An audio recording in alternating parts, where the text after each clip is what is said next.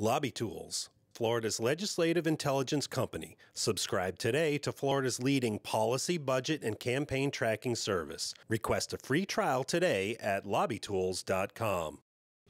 In one of Tallahassee Mayor and Democratic gubernatorial candidate Andrew Gillum's first press conferences, he promised, "We can invest $1 billion in rebuilding schools." He proposes raising the corporate tax rate in the state to 7.75% from its current 5.5% today.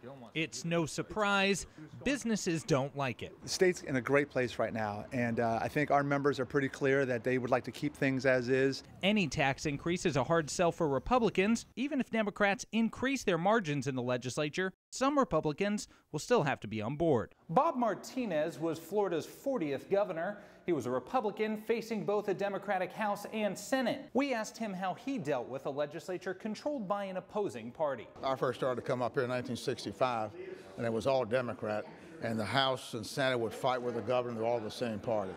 So it just is a different kind of, perhaps, debate.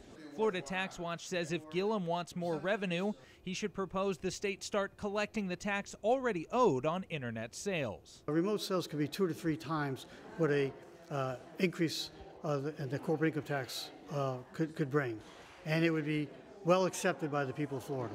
If Amendment 5 passes in November, Gillum will have to garner 2/3 support of the legislature to raise the corporate tax instead of the current 3/5. In Tallahassee, I'm Jake Stofan.